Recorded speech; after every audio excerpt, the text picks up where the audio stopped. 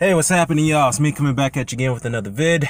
Well, as expected, Tyson Fury pulls out of the purse bid with the rematch that's supposed to be immediate with Deontay Wilder. So this was tweeted out by the WBC president, Mauricio Suleiman, that Tyson Fury has opted to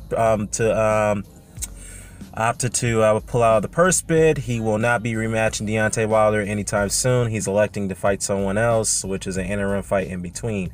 Now, does this mean that Deontay Wilder and the Tyson Fury fight rematch may not happen? No, it does not mean it may not happen. It can happen, but down the road. But a lot of people who were very, very enthusiastic about the first fight, even though the outcome was deemed a bit controversial, because given the fact that most observers believe that Tyson Fury won the fight. But the greatest fear about this situation is that this is all stems from the fact that Fury signed a multi-year deal worth 80 million pounds, which is a conversion of 104 million US dollars.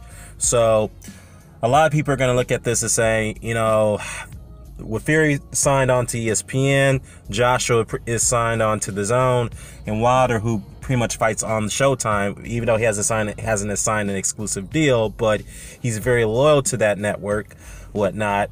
He has a very, very good close relationship with Steven Espinoza, who's the head of Showtime CBS Sports. But the fact is that, or actually not CBS Sports, but Showtime Sports, I'm sorry.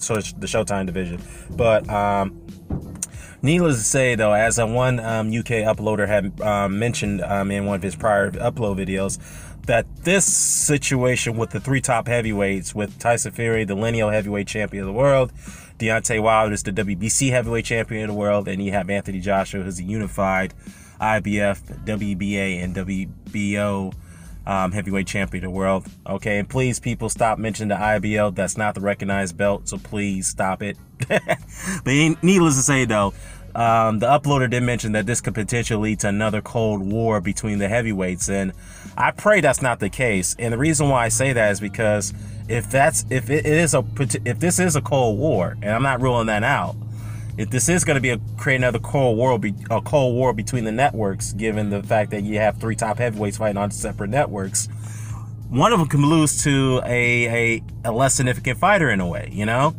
Now, does that mean if one of them lose a fight, does that mean that either of them cannot fight each other? No, that does not mean the case, because great heavyweight fights can happen despite undefeated heavyweights lose their momentum, or fighters who've gone on consecutive succession of a winning streak, and then they lose a fight.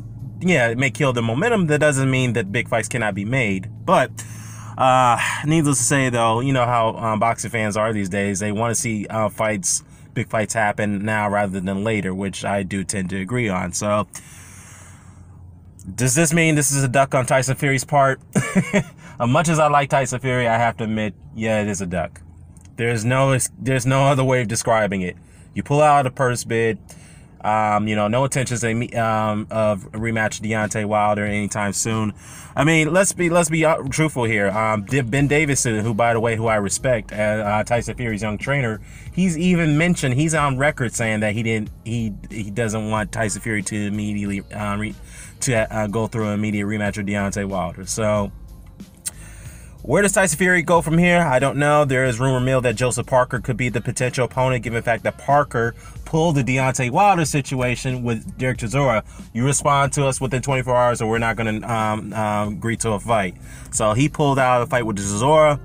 And then you have Deontay Wilder, who more likely is going to fight Dominic Breazeale, because Dominic Breazeale has now pretty much pulled out of his mandated fight with Dillian Whyte. So he is the WBC mandatory, so he didn't really necessarily have to go through that fight, you know, given the fact that now that Wilder doesn't have an opponent. So we're more likely going to see Deontay Wilder versus Dominic Breazeale. Expected announcement on that one, but hey, hopefully it's Dillian Whyte who gets a shot before Dominic Breazeale. I'd rather see that fight.